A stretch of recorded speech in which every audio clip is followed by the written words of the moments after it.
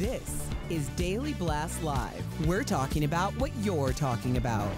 Get real. No. This Just is stop. a sham. It's finally here. Drum roll. Welcome to DBL. I'm Torian for Jeff. Why is my impression just his shoulders? I don't know. It's not I've good. never actually seen him do that. Yeah. He doesn't say that? I'm Jeff. Okay, I gotta change it. You're right. All right, let's talk Taylor Swift because she's broken her silence on being forced to cancel her concerts in Vienna. So Taylor posted some photos from her Eras tour on Instagram. And in a very lengthy post, she called the decision to cancel the Vienna shows because of the planned terror attack devastating, but said she was thankful we were grieving concerts and not lives. Taylor also revealed why she chose to stay silent until after the European leg of her tour was finished. She wrote, quote, "Let me be clear. I'm not going to speak about something publicly if I think doing so might provoke those who want to harm the fans who come to my show." I do also want to let you know that she had those girls that were at a Taylor Swift event and there was a stabbing that actually murdered some children. She had them at her show backstage for a special, get together.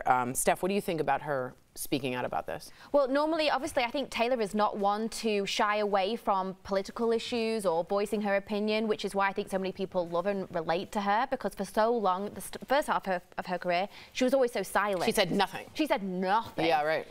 So I think she always does put her fans first. It's not all about herself. She's, some other very famous artists have had terrorist attacks and it's turned into something else sometimes, which is very sad to say.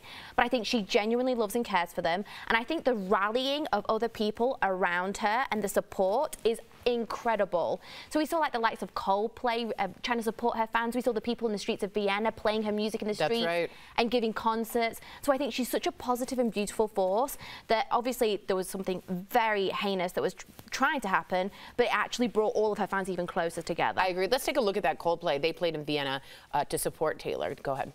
We sing this song with so much love for Taylor, with so much love for Swifties, and we sing this song with love for young people who are brainwashed into doing stupid shit, and we send them our love too. We were both young when I first saw you. Close my eyes and the flashback starts. I'm standing there on a balcony in summer rain. Wow. So how do we feel, Al? You were making kind of... I think this is the world that we live in now. I mean, if you think about people that want... It's sad that we don't, unfortunately, have armies that line up on opposite sides and go after each other. I think the new form of warfare, the new form of communicating that you don't like the status quo and you seek to change that by any means is by going after the unarmed, by creating fear and going after citizens. You're terrorist means for terror. Whether it's an Ariana Grande concert, we saw somebody trying to assassinate the president recently. We saw that at the Jason Aldean concert. You have, well, if you're looking to cause terror, what do you have, Erica? You have people corralled in a small area, people that are all usually of one like mind. And if you want to go after and send a message, as horrifying and sadistic as that message is, concerts and sporting events are the way to go. Yeah. And so I think Taylor did the right thing. Yeah. And I think we might need to start to create, I'm sure there already is, a playbook for how to prepare for these large concerts months and months and months in advance, probably before the tickets even go on sale. In case there's something. You were nodding. Right. I just wanted to get your take as a cobbler. People don't know. People, Swifties, you are a Swiftie leader. Yeah. I was like, she's a cobbler? Yeah. They call her the cobbler. Their cobblers are her fans. I think that Taylor handled this exactly the way that it needed to be handled. I do understand when someone comes for you like this, in terms of the fear and the terror, it is a very delicate balance because your immediate instinct is to react. But if you react in a way that could potentially put someone else in harm, then it's all for naught. It's kind of like when people end up, when someone says, people are threatening me or threatening my family, sometimes it's not about their safety, it's about the safety of the people who have nothing to do with the reasons why this person might be zeroing in on this person. That's a good point. I do also want to get to this because people are going crazy. The tabloids especially, they're having a field day speculating what led to the Jen and Ben's divorce. Page 6 is reporting that their marital problems started on their honeymoon. Ben was reportedly unhappy with all the paparazzi following them. Sources also told the outlet Ben sold Jen on being a changed man, but that only lasted a very short time, and that he was in a very vulnerable state because he was newly sober. The Daily Mail is reporting that Ben is just impossible to be married to, and that Jen was constantly trying to lift his spirits, but it became exhausting. I want to show you this Grammys clip that people are now going crazy. Steph, I know you saw it in the Instagram world, but this is where people said, this is when we knew. She didn't know she's on camera, and she's sort of yelling at him. He sits up, and then all of a sudden she realizes, oh, I'm on camera. So a lot of people are saying this is sort of when we knew, the audience members knew. She also has a ring, the engagement ring. It's a beautiful ring, very famous, and it is inscribed with "not going anywhere." Lies, I tell you. Lies. Well, I don't think it was a lie. It just meant I'll be with you in spirit. That's such a harsher way of saying it. I love it. What do you think, Al? I don't take I kind of like that they at least put their best foot forward with the not going anywhere. 51% of marriages are going to fail, but everybody feels the same way at the altar. It's just couple of weeks down the line. I'm going somewhere. Yeah, after you picked up a pair of pants for the 18th time and you're like, no more. No more. And so I think that when you look at a marriage, I think that people say, if you have been divorced, well, that was a failed marriage. But they never account for the fact this is two people. Mm-hmm. Sometimes your partner quits in life. And I know people like this, that they're changed, and sometimes you're just like, trying to clean up. I'm sorry about my wife. She never does this. How long can you do that before the mask comes off, Steph, and you're just like, make fun of me all you need to, but I have to leave this toxic relationship? What do you think, Steph? Oh, I mean, I do really feel for them, because I do think they gave, the first time around, they were like the ultimate love story, weren't they? And they said at the time they had to break up because of the paparazzi and the pressure was just too much. And then it seems like the first time we didn't have as much access as we do now with social media. The paparazzi are even worse now. So we see everything. Yeah. Prime example, Trevor Noah just commentating and all that's going on behind. Or we saw them, I saw an awful video or clip and J-Lo's in the car and Ben's like slamming the door and she's just like... She's just always trying, yeah. She's trying, and he was so unhappy. Yeah. I have to give both of them credit, though, because there would have been a time for a lot of people where it was more important to prove everyone wrong and be miserable. Right. And they chose than to just choose themselves. Yeah. And I think that that is an important message as well. A lot of people are in relationships and marriages where it's like, I'm going to ride this out because everyone needs to be wrong about this. And ultimately, you just want to be happy. Yeah, it's a waste of time. And apparently, allegedly, she kept waiting for him to file, and she's like, it's my time. I'm filing. So, coming up on TBL, why is Francis Ford Coppola's new movie getting blasted even before it's released? Plus, a woman in her 60s, yes, you heard me right, 60s. She is working towards becoming Miss Olympia for a second time. I don't even know how to do a sit-up. Okay. She's beautiful. She's amazing. Wow.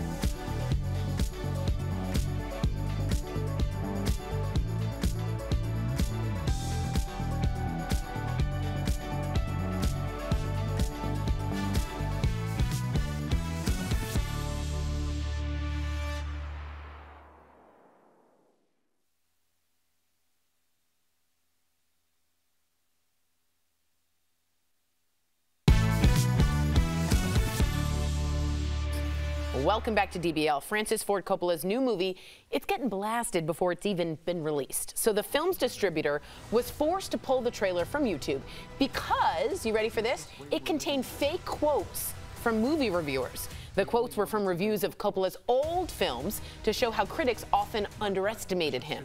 Like this one for The Godfather, calling it a sloppy, self-indulgent movie. Or this one, saying Apocalypse Now was an epic piece of trash. Or the late Roger Ebert calling Dracula a triumph of style over substance. Well, it turns out they're all fake. In a statement, Lionsgate said it screwed up, and it has since pulled the trailer from their site. Does anyone here clap if you believe the movie review quotes? Oh, no. Someone went, Daniel went like this. No, why is it no? Why is it, shouldn't you, we entrust the LA Times, Siskel and Ebert, or whatever the equivalent is, to be the movie experts to tell us, should we go see this movie? But nobody claps, so what is that? Well, no one clapped because they don't believe that the reviews were fake or real. Not because. Oh, I thought they meant in general. Do the reviews? I was like, excellent question, Al, for something different. Yeah, I think when you see just like this movie's great and it's like Pete Smith, like who's that? I don't know who that is. Well, I'm gonna speak up on behalf Please. of my friend Mark S. Allen because he was also named a critic of the year, and the running back? No. Although it is funny when people get him confused.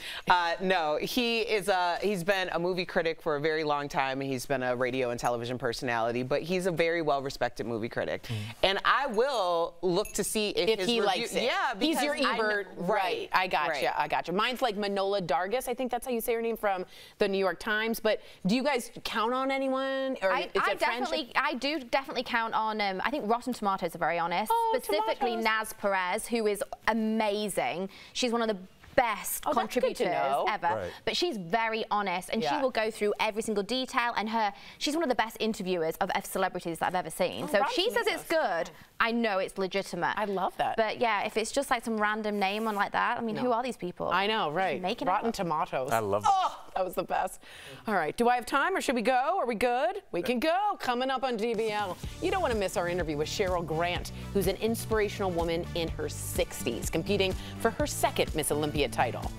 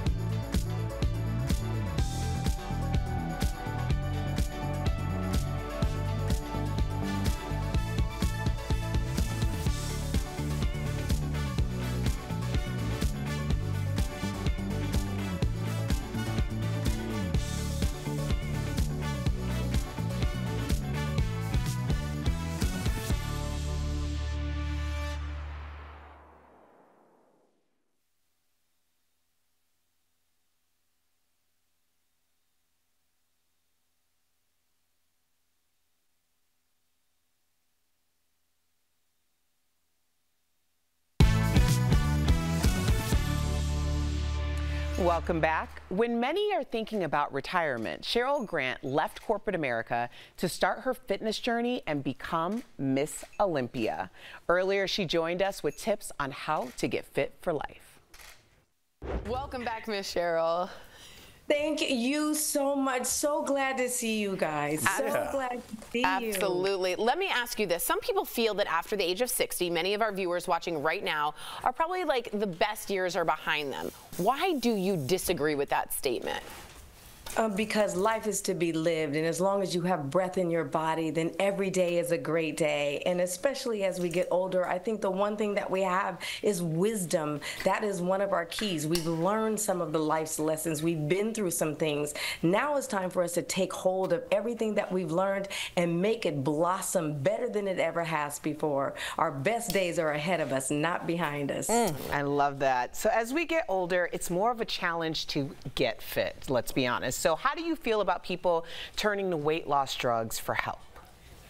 Well, there's quick fixes in life, and you can always use a quick fix, but it's not about quick fixes. It's about behavioral habits. What's going to sustain you over the long term? What you want to do is incorporate things into your lifestyle and how you live every day, how you wake up, how you do one thing. My mentor, Les Brown, told me is how you do everything. You want to wake up with a focus and being very poignant about what it is that you want to manifest in your life. And in that, then you can start to take the steps necessary to get you there. But it's all about taking one step at a time. Rome wasn't built in a day, and neither is a fitness journey. So what advice do you have for someone who wants to start their fitness journey? The first thing that I'm going to say to you is get into action. That's the first thing that you could do. Take the first step. It could be something as simple as walking. Don't expect to see instant results. What you want to do is just get into a regiment and being consistent with whatever it is that you decide to do. Whether it's walking every day, but being consistent about it, being consistent about the nutrition that you're putting in your body, being mindful of the things that you're putting into your mind. Are you telling yourself you can, or are you telling yourself you can't? Either way, you're right. Which one are you going to choose? And when you choose, you can definitely step into a direction that's going to give you a fulfilling life, guaranteed. That is one of my favorite quotes of all time. But Cheryl, you're working towards your second Miss Olympia title. Woo! No biggie. What's the hardest part about training for something like that? Like I said before, taking the steps. It's about definitely getting into action. And for me, it's you develop habits, so you have to break those habits. You have to learn how to, when you have a goal, it's not about getting to the end fast. It's about every step you take every day towards that goal. It's about being patient with the process, being patient with you, learning how to love you through the process and not being critical of yourself. And for me, I have to apply the same tactics as I go for Miss Olympia for my second title. It's the daily steps that I take every day, the choices that I make every day that's going to get me there. Deciding to get up whether I feel like it or not, whether I'm motivated or not, because I have an end goal. And I can tell you I feel vibrant when I do it. I always never want to go to a workout, but I can tell you I always feel better after I've done it. That's great to hear. Now, I want our audience to sit down before I say this, and don't come at me for lying. You are 62. I'm going to let people know. Every bit of, and you look amazing. Funny thing, well, first of all, I'm going to take my flowers, so thank you for giving them to me. I really appreciate that, but I'm about to be 63. But here's the thing. Age truly is a number, and I know as we get older, things start to happen. Trust me, I experience those same things, but what I don't do is allow life to stop me from what it is that I want to manifest in my life. And right now, for me, Miss Olympia it's a title, but you don't have to want Miss Olympia. You can just really just want to live a better lifestyle, and especially in this world that we're living in today, it's very important that we're taking care of ourselves mentally, emotionally, and spiritually. Thank you for joining us, Cheryl. DBL Nation, go to CherylGrant.com and get your copy of Fit for Life, a toolkit for your next personal transformation. Also, reserve your spot for Cheryl's Fit for Life retreat, in Butacana. Nice, October 17th through the 20th. Thank you again, Cheryl. Thank you. Great to see you. We'll be right back. Thank you guys for having me. Blessings always. Thank you. Thank you.